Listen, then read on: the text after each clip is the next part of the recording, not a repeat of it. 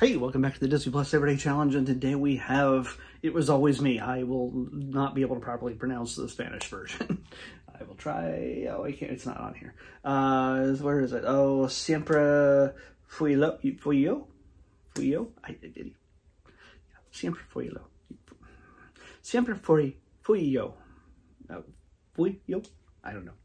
Sorry, Spanish-speaking people who I've just butchered your language. This is as you can probably guess, a foreign language. Well, it's made in Mexico and Colombia. It's a Mexican-Colombian story. It is a series. It's from 2022, so it's pretty recent. It's one season so far on Disney Plus. I imagine this existed probably on some other network in Colombia, in Mexico, things like that. Maybe it was the Disney version of those. I'm not sure. It's pretty clean. I don't think it's anything risque as far as I can tell. It is essentially a teenage soap opera, but with one very. I guess she's not a teenager. Maybe she's just a young adult. She looks young. She's pretty petite. Her name is Carol Sevilla, and she plays, what I should say, she plays Maria. Well, Guadalupe. Maria Guadalupe. I won't say the last name on here. I can't see it. Yeah. She, when we first meet her, I don't want to give too much away because the way the opening episode kind of unfolds, I'm going to have to give some stuff away. But the way the opening episode unfolds is we find her in a place that she feels very uncomfortable, and she is about to go on stage to perform music. And you're like, oh, well, that seems like a very Disney type channel story to tell, because apparently everybody wants to be a pop star. Everybody wants to be Hannah Montana. This is not Hannah Montana by any means. It is a totally different thing. Hannah Montana's a comedy. This is a drama. Two different things. But it seems like I don't know if there's a generation, or, I mean, there's people in every generation who want to be pop stars or singers or performers or artists. And that's okay. That's great. But there seems to be just a ton of media content that features people, especially young women, who just want to be the next Taylor Swift or Billie Eilish or just anybody, Lady Gaga. You know, you never know. And there's plenty of people who are talented people, some people not so much. But in this case, Lupe is very talented, we find out later. But there's a reason why. It's in her blood. She is living her life in Mexico City, and she she's just going to school. She's living a normal life when she gets a phone call that tells her that her father has passed away. Ding, ding, ding. Disney story in which there's a loss of a parent. However, this parent does spend an awful lot of time in the first episode. I don't know if this is a thing that'll happen throughout the series. I imagine it does, because it's part of the structure of the show. There's a lot of flashbacks.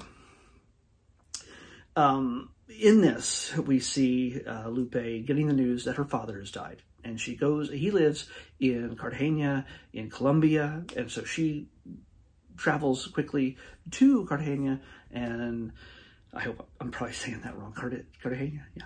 I need to get out more. I'm sorry. And she goes to the funeral, where she's met with her stepmom. I think she lives with her mom back in Mexico City, but her stepmom, the woman that married her dad, who's always been loving and supporting and so helpful and everything else in her life, is there. They're consoling each other. Her brother, who seems a little bit bitter at her coming back and just sort of showing up, because, well, dad's dead now, so you feel like you need to be in his life for death or something. At that point, brother's a little bit bitter for whatever reason. And there's an agent, and there's an assistant, and there's all sorts of different people. The reason why this is interesting is dad is a pop star in his own right. He is, for lack of a better term, he is the king of rock and roll, of Colombian pop music. He is a legend. Fans from all over are just weeping in the streets, and they're putting flowers and tributes, and they're weeping in the streets. And his name is El Faraón, and that translates to the Pharaoh, which you could also say is the king. So yeah, you get the idea. He's a big deal in Colombia. Yeah, maybe he's a big deal all around the world, especially to Colombians, but, Spanish-speaking people who like that style of music, I think there's an accordion in it. There's nothing wrong with an accordion. Hang on. So yeah, you get the idea. He's a big deal, but she doesn't live the life of a rock star's daughter. I'm going to use the term rock star because pop star doesn't really cover it.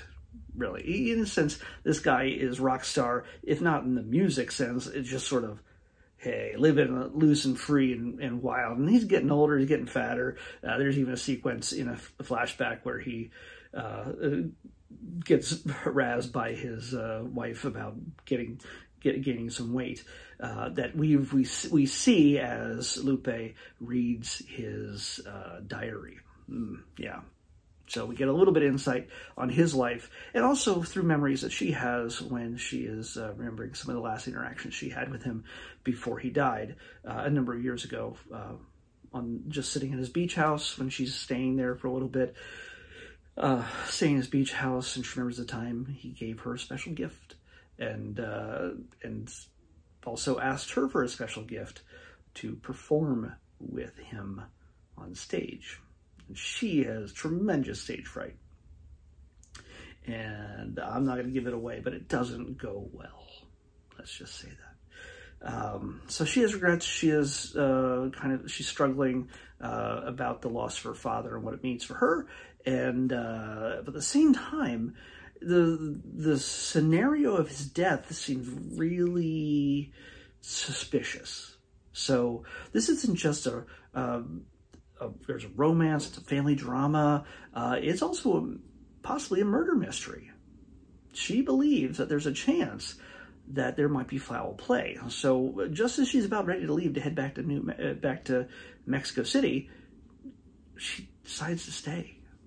And not only that, in order to sort of have a reason to stick around, I guess, I don't know, we flash all the way back to the beginning of the episode where she is nervous about to perform, and can she do it? Can she step on stage? And if she does, will she make the cut? It's almost like it's an audition for, like, I don't know if it's like for like an American Idol type show, but everything is an American Idol type show apparently on television, or it will be very soon with the writer's strike. So we'll be back to American Idol knockoffs for the next year or two. So hey, give the writers what they want. Just saying. Support the WGA. Anyway, one of the most important components of this, when I said romance, of course, is the fact that she runs into a young man named Noah, who is mysteriously beardy, and he is sort of just rummaging around his beach house, her dad's beach house. And she's like, "Who are you? What are you doing in here?" And he's like, "I'm his assistant." Well, right from the moment that just two attractive people are going to possibly have a blossoming romance.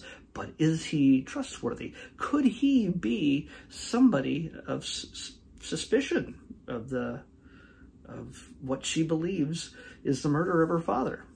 And who could gain something from the death of her father? Everybody, apparently. I mean, think about it. A superstar dies. Who's going to benefit? Well, maybe his widow. Maybe his son, who wants to be a star, who could take advantage of that coattails of that stardom of the biggest man in music in Colombia. Yeah, maybe his agent, who just wants to keep making the money off of his old partner, but with his son. Maybe it's the assistant. Maybe it could be anybody. Maybe Lupe did it, and she was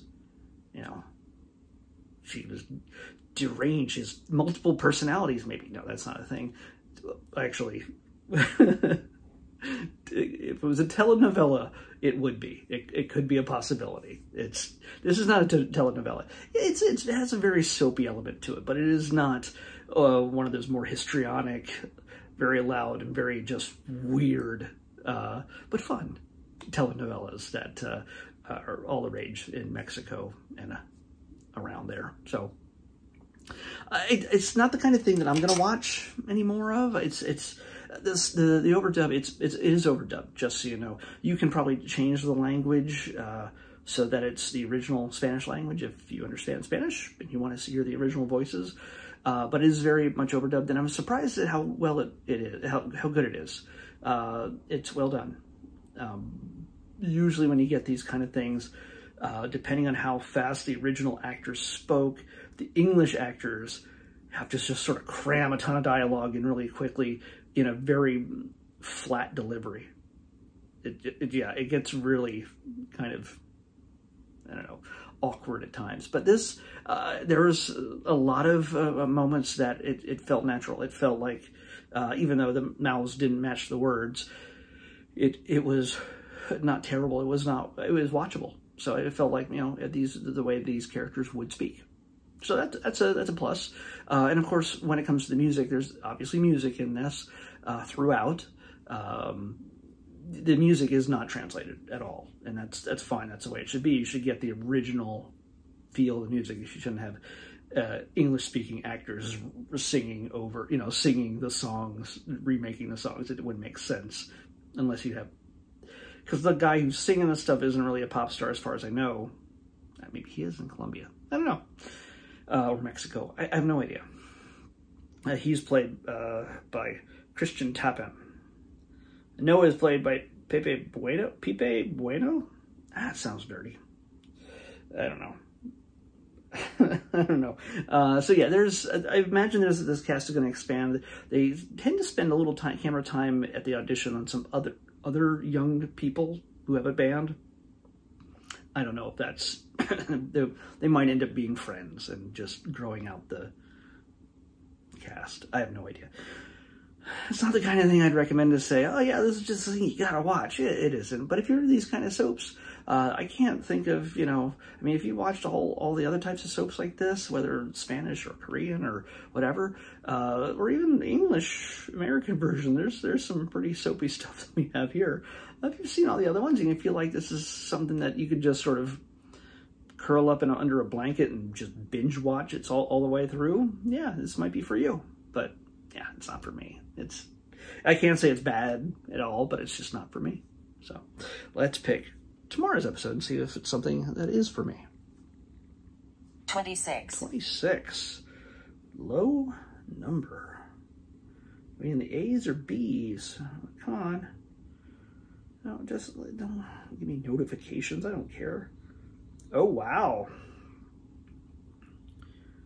Speaking of, well, I can't say soapy, but it's another teenage coming of age type of iconic Disney Channel star series. We're going to watch at least the first episode of Andy Mack. Yeah. I know who Andy Mack is. I've never watched her, so this will all be brand new, but I know who Andy Mack is. So that's what we're watching next. Andy Mack is next on the Disney Plus Everyday Challenge. I'll see you back here tomorrow with that.